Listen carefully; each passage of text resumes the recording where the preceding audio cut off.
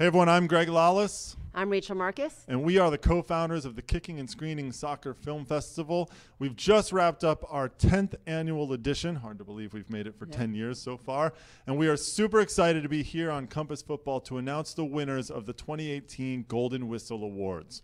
Now, Rachel, this is the first time that we have ever actually given 2 awards out. We're giving one for a short and one for a feature. Let's start with the short. What's the winning film? Boniac Platini. And it shows the power and love of soccer to 2 boys in challenging times in the 80s and the dangers they'll even put themselves through to protect their soccer ball. Yeah, it's a beautiful film that was made in Poland, actually, and it's about sort of martial law in 1982 around the World Cup. And 2 boys who challenge the man, really, to go 2-on-2 for a soccer match.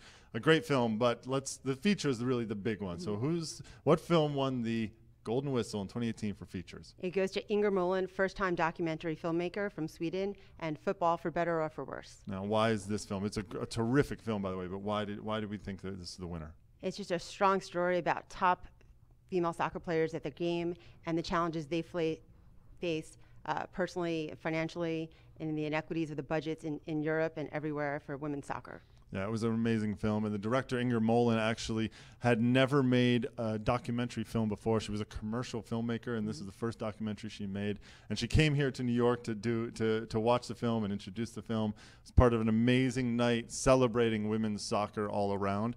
Rachel, this is the end of the 10th one. Any words of wisdom or thoughts coming out of this 10th one? The films keep getting better and better. The choices to pick the selections keep getting harder and harder, and keep sending us your soccer films. That's what it is. Thank you very much for everyone who supports this, all of our sponsors.